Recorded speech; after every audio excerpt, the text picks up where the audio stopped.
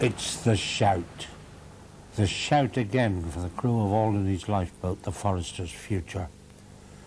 As it heads out to sea, who knows what's ahead, even though the launch conditions are good. The outcome of this service, as they modestly call it, rests through the efficiency of man and machine. Man, whose single-minded dedication to rescuing those in peril has, over the years, brought many honours for brave deeds, gallantry. A machine with sophisticated technology for navigation and high horsepower under the stern to combat the forces of wind and sea. But it was by no means like this for lifeboatmen in earlier years. The only horsepower available to them at the turn of the century was to help launch those immense wood and steel boats, which was often a hideously heavy task. No one knows for sure which were the first lifeboats in service, but in 1789, a group of Newcastle businessmen, calling themselves the Gentlemen of Law House, offered a prize for the best design of a rescue boat calculated to negotiate the dangers of the sea. A design submitted by one William Woodhave, using a straight keel with high ends and watertight cases full of cork to make it self-righting and unsinkable, was considered the best. But he was only offered half of the 2-guinea prize because two members of the adjudicating committee thought that with a few modifications to his design, they could come up with a better vessel for the purpose. They entrusted the making of this new craft to Henry Greathead, and it was called the Original.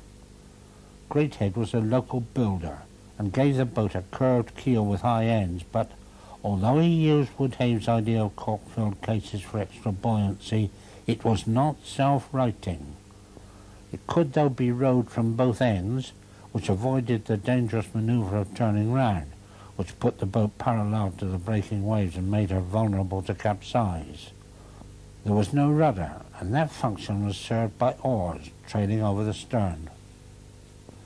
Crewmen like Thomas and Matthew Coleman could have told countless stories of rescue attempts that would have put fear into many a seaman's heart of those early days of life-saving with little or no organisation. It was many years later that Sir William Hillary decided to change all that. He'd been a lifeboatman at Douglas in the Isle of Man, and wrote and published a pamphlet called An Appeal to the British People for Forming a National Institution for the Preservation of Lives and Property from Shipwreck. Thomas Wilson, Member of Parliament for the City of London, read this rather long-titled document, and he pressed for and got a public meeting. It was held in the City of London Tavern, and the Archbishop of Canterbury took the chair. Those present passed a resolution calling for the creation of an organisation to be called the National Institution for Preservation of Life from Shipwreck. That was passed on the 24th of March 1824. It became popularly but unhappily known as the Shipwreck Institution, and so in 1854 its name was changed to the Royal National Lifeboat Institution, commonly abbreviated to the RNLI. From then on, boats came in all shapes and sizes.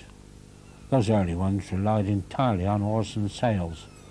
They gave little protection to the crew, but still, by their skill and courage, those early lifeboatmen saved hundreds of lives in their often perilous craft. Soon lifeboat stations appeared all round the coast of Britain, and there men and women toiled many long hours as volunteers. There was a great sense of pride in the local communities where those stations operated, and there was no shortage of crewmen willing to put to sea in all kinds of conditions.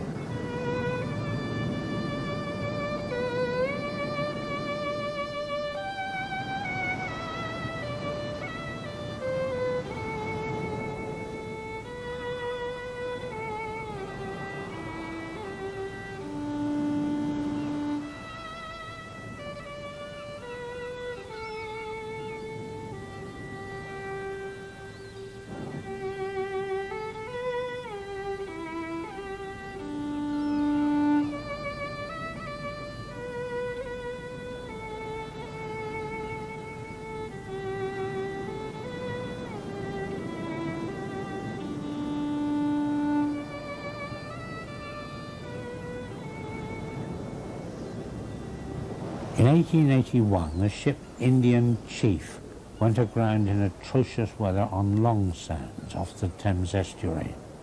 Lifeboats from Alderney, Clacton and Harwich to the north of the Thames and Ramsgate to the south set out about midday. Tugs were commonly used in those days to tow lifeboats out to sea, and the tug Vulcan with the Bradford from Ramsgate straining on the line took almost 5 hours to cover the 30 miles to the Indian Chief. The seas were so rough when they set out that the coxswain Charles Fish said afterwards that the Vulcan was thrown up like a ball and her starboard paddle came clear of the water high enough for a coach to have passed underneath it. By 5 p.m. that afternoon, darkness was closing in, and the Kentish Knock lightship was sighted. There were signals from the lightship, but the Indian Chief couldn't be found in the darkness. Tired, cold and wet, the lifeboatmen and the crew of the Vulcan resolved to stay on Long Sand until dawn. For the next 14 hours they sought what little comfort they could find as the waves swept over their tiny open boat in that howling gale. As the lifeboat pitched and tossed, the 10 men huddled together for warmth, while the other 2, secured by lifelines, acted as lookouts and prepared for a long, cold night.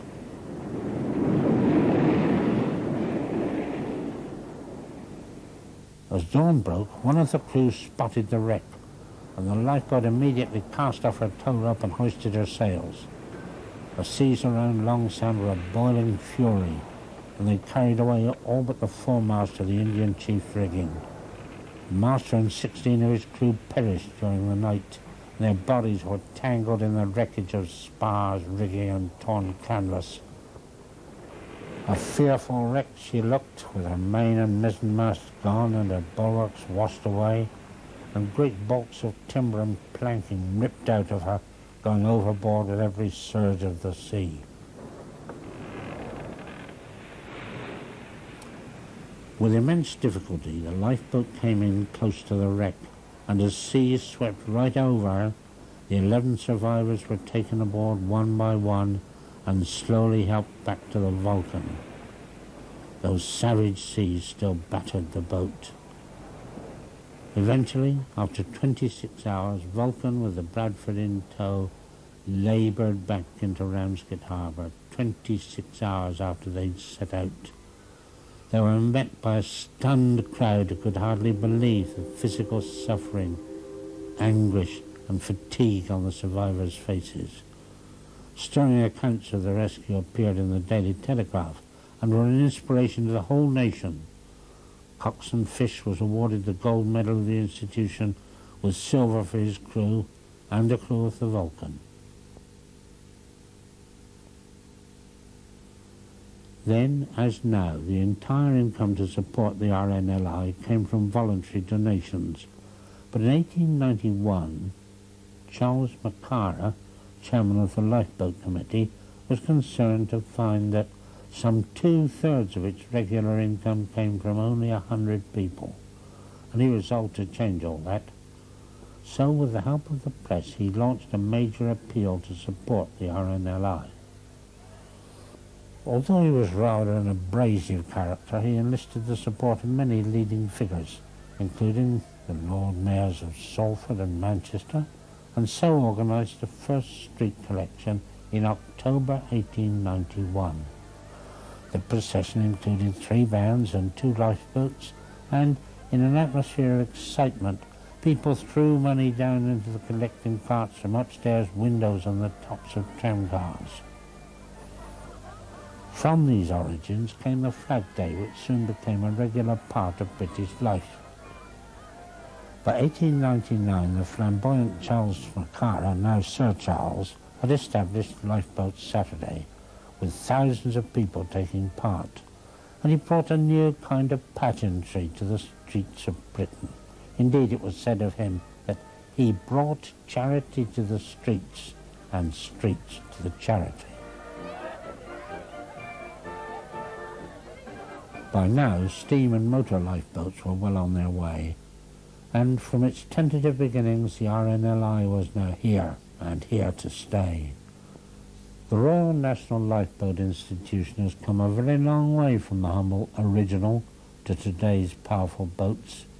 Steve Shaw, coxswain of the Alderney Lifeboat, explains. This is a breed class lifeboat. She's the smallest of the offshore lifeboats, 33 foot long. She's built in 1984. She has twin Caterpillar 3208 V8 diesels in her, giving a horsepower of 208 for each engine and a boat speed, top boat speed of 21.5 knots. The boat is designed to self-right, which she did in her capsize trials in 2.1 seconds. She carries a crew of 4 to 5 and has a fuel range of 120 nautical miles at full speed. As you can see, the boat is very well equipped. There's a Decca 060 radar with video processor for image intensification, a Simrad radio direction finder. We have a marine band multi-channeled VHF radio, an airband VHF radio and mobile VHF radio. Down here we have the survivors accommodation. Survivors are taken down there and locked in with a crew member. There is communication to the helm. They can be given first aid, blankets, thermal equipment and hot drinks. Navigator sits down here. As soon as the boat is launched, he relays information to the coxswain of the course and the casualty's position. This is the rocket line stowage. Rocket lines are kept ready round, rockets in them ready to fire if we need to rig a breeches buoy at all. Spare fuses and rockets are kept. In the next compartment, the most important two items of equipment on the lifeboat: the kettle and ship's brandy for very severe weather only.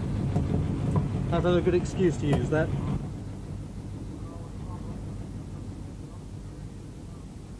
The story of the lifeboat service is endless, and not just tales of bravery, although there's much of that, but of endurance, tenacity and faith.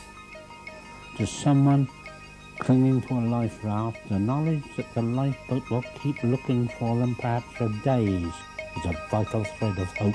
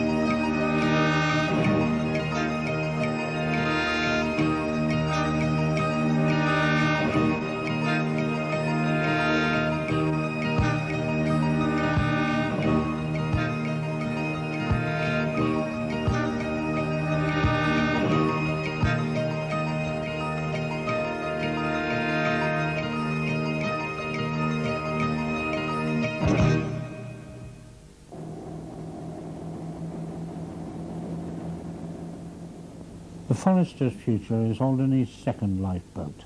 The first was stationed here over 100 years ago, but it was never used because no one would volunteer to face the perils of the race and the swinge.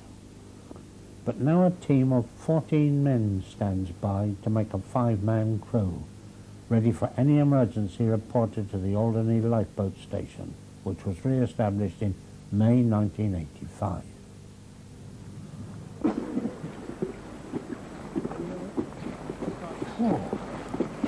Perched up their hands high, wasn't she? Yep. Got the line. Taking early one morning this week, eh? What is in there? Well, how do you reckon she got in that position then?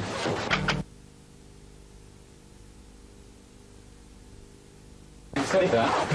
We've got 3 lighthouses.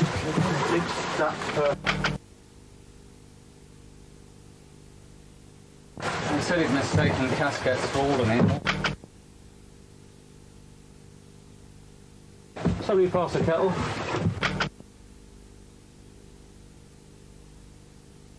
So he thought he was coming up through the road?